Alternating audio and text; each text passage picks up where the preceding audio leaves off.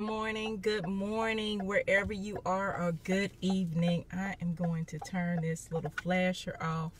I pulled over to the side just to talk to you. Happy Sunday for those of you who are listening. My name is Jackie. I'm the founder and director of Route to Victory, and I'm also a lifestyle and financial coach. So normally I come on Monday, hello, welcome, Monday, Wednesday, and hello, Kevin. Oh, Calvin, I'm sorry. How are you doing? Normally I come on Monday, Wednesday, and Friday at 6 p.m. Central Standard Time. But I came on today, I'm on my way to church, to talk about assemble and resemble. First of all, Friday, I had a awesome experience. I had the opportunity to assemble or to gather with some wonderful people. Evelyn Watson at the Recharge and Winter, and forgive me, Winter, I forgot what your last name. Blame it on the mind and not on the heart. Hello, Henry. Thank you for joining me. And it was an awesome assembly where women had gathered together and healing had began. And the Holy Spirit had took over the space, and it was an awesome move of God. One of the reasons why, and I won't be long because like I said, I'm on my way to church. I wanted to just talk about assemble and resemble and what those things are, because a lot of times we go to places and we think something is something that we think. Hello LaRon, thank you for joining me. We confuse assemble with resemble. Like, I know some people might hear that and say, I know what assemble is. Are you saying I'm dumb? No, I'm not. Listen to the definition. Assemble means, according to dictionary.com, to gather together in one place for one common purpose. Resemble means to have qualities or features, especially of those appearing in common, look like or seem like. One of the reasons why I'm bringing this, and this is why I say people get confused with those two terms, assemble and resemble, because a lot of times we are associating with people or things, and we are not gathering for one common purpose. Okay? In fact, when you assemble with things or people who are not in that place for that common purpose that you are, what it does, it hinders your purpose. It hinders where you are going in life. This is the reason why we have to understand that we have to make sure that we are assembling ourselves or gathering ourselves with people who can help us learn. Hello, Hall, thank you for joining. People who can help us grow, people who can help us laugh, help enjoy life, and not people who are there to destroy you or tear you down. Just because you feel like these people are popular, just because you feel like if you don't be around this person, you'll be alone, and that person is hindering your growth. Assembling or attaching things like debt and depression, gathering the wrong things and bringing it home or bringing it to heart, and it hinders your purpose. It hinders your goal. It hinders where you are going. Because if you desire to be successful, if you desire to be debt free, if you desire to have a successful marriage, a successful relationship with your money, a successful career wherever you want to go, your lifestyle has to resemble. It has to resemble. You have to see those qualities in that. See, because a lot of times we bring it home We bringing home things that was never meant for us. There's an old saying about bringing home a dog and being surprised that it has fleas or something like that. I don't really remember exactly how it happens, but a lot of times we are assembling, or we are gathering people, and we're calling them, oh, this man is going to be my husband, because you're looking at the outside appearances, and you thinking that person resembles a good man, or you thinking that person resembles a good woman, and that is and in fact that person is a hindrance. Or you thinking that if you take all your money and you don't track it, and you don't strategically plan how you spend your money, that it's going to bring you wealth, because you took all your check and you bought lottery tickets, or you took all your check and you played the lotto. And you told yourself, if you gather those things in one place, it'll help you reach your goal. But you did it in a foolish manner, because that activity does not resemble activities of wealth. It doesn't resemble activity.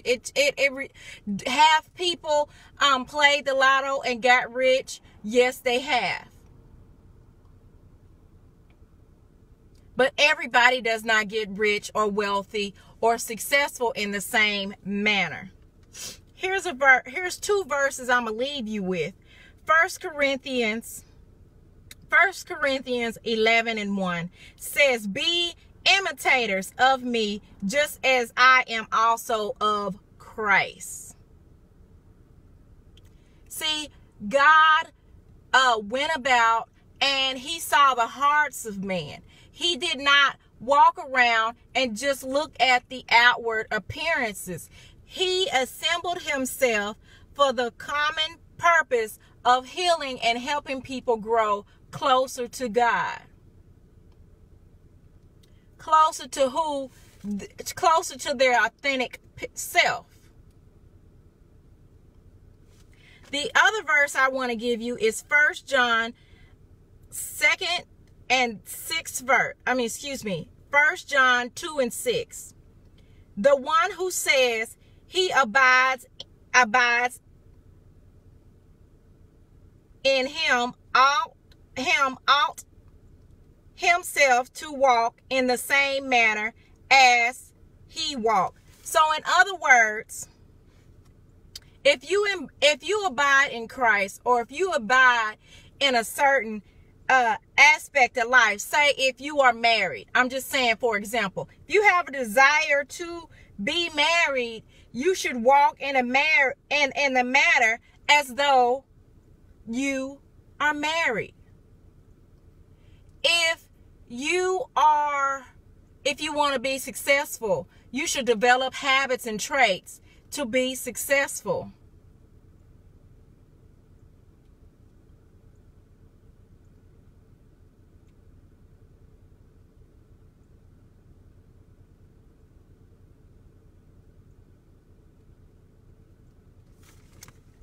So before I end it, we're going to do our confessions, because Monday is a new day. And what I'm going to do Monday is I am going to come on in the morning and do the confession and the prayer, but I will not be on Monday evening. Okay? I won't be on Monday evening at 6 p.m. I may try to pop in if I can during the lunch. Hello, thank you for joining me. So let's do this. Because, hi Debbie, because the thing is, this is learning about assembling and resembling is very important, because we want favor. We want favor in our life. We want We want healing. We want to be able to manifest all those great things that we've been asking God for. But in order for those things to manifest, we have to understand. We have to open our mindset and understand what those things are. And I'm not saying that you're going to be perfect, but you have to walk in that manner. You have not in the manner of perfection, but you walk in a manner as though you're healing, or though you have already reached that goal that you're trying to reach. For example, if you're trying to lose weight, for example, your weight goal may be to lose 40 pounds.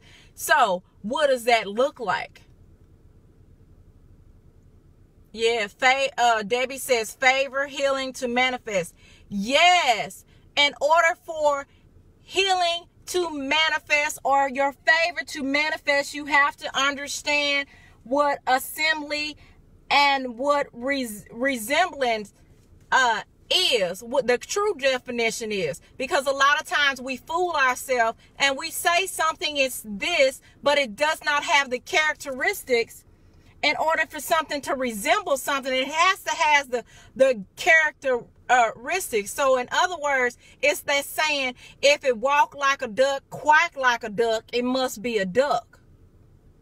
But sometimes we calling something that really is not true. It don't look like a duck. It don't quack like a duck. It don't walk like a duck, but we calling it a duck. See, but our goal is to have favor. So let's get this confession, and we're going to do this prayer, and then I'm going to let you all go. Because like I said, I'm on my way to church. Okay. God, let's do the prayer first. I want to do the prayer, and then we can do the confession real quick. Okay. Father, we thank you for another day of strength and favor. We come to you with humble and sincere heart, asking you to forgive us for our sins, our wrongdoing that we have done. Cover it with your love. We repent and ask you to help us walk according to your will and your voice. We submit to the leading of the Holy Spirit and ask you to use our gifts and our talents to be a blessing to others. God, we thank you that you are using somebody somewhere to use their abilities and talents to help us. Favor is our portion.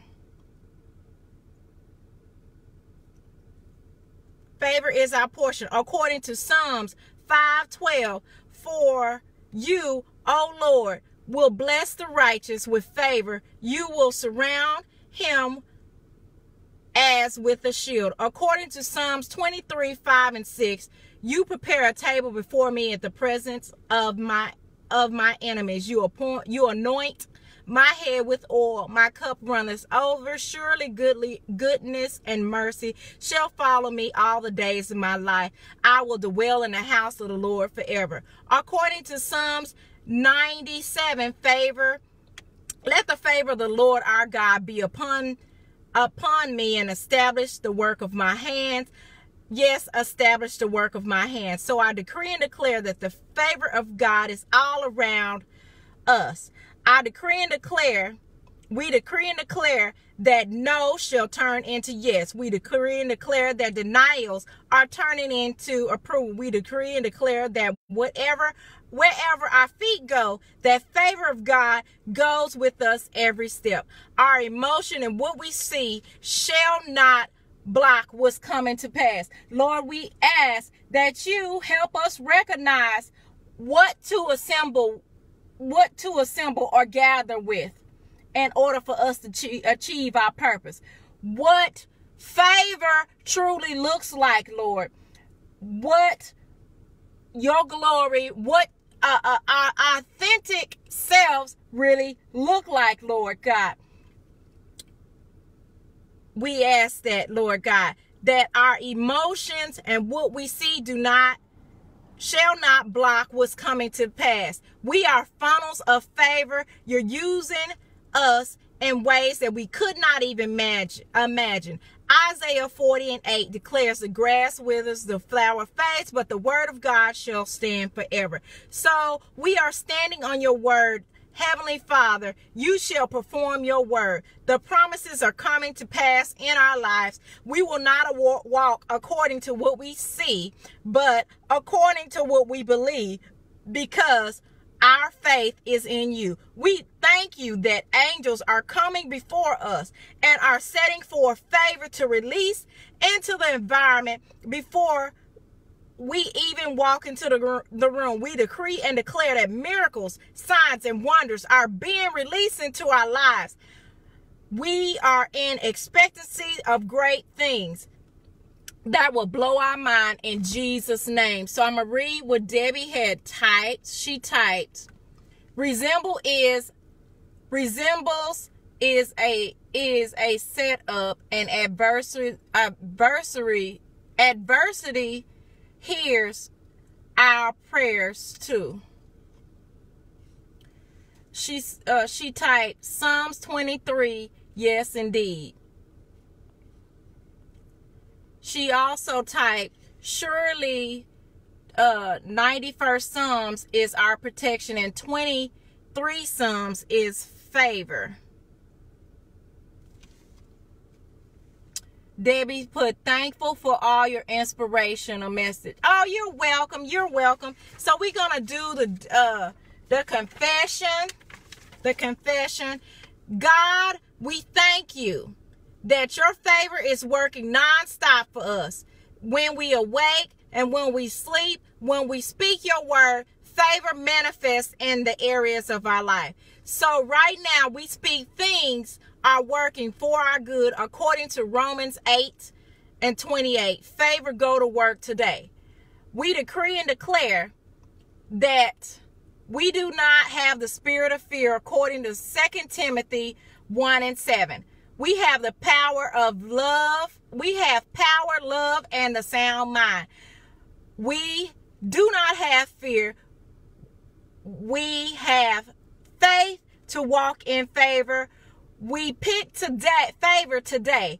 We pick overflow and abundance in life. We pick grace and truth on today. Father, we thank you that favor is in our names, that it is going ahead of us, that we have been chosen by you, your will in the marketplace, your will in our environment.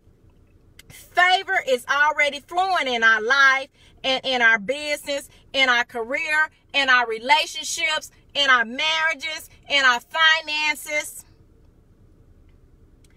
Favor is our name. So when people say our name, let favor run like a mighty river unto life.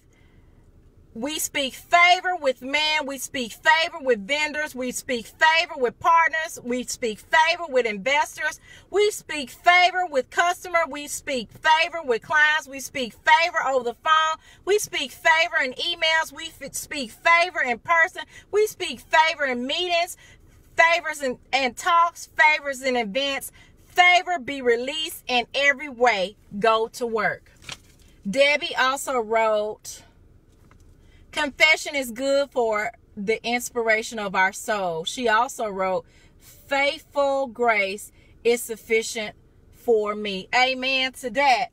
Amen to that. So I will be on Monday morning. Generally, I come on around 7ish, early in the morning. Not 7ish. I mean around 6 in the morning. When I come on early in the morning. I'm coming on at 6 in the morning on Monday because I will not be on 6 p.m. on Monday. Okay? There's a lot of exciting things that I cannot announce now that are in the works. And in order for it to manifest and me to have favor, I have to completely commit to it.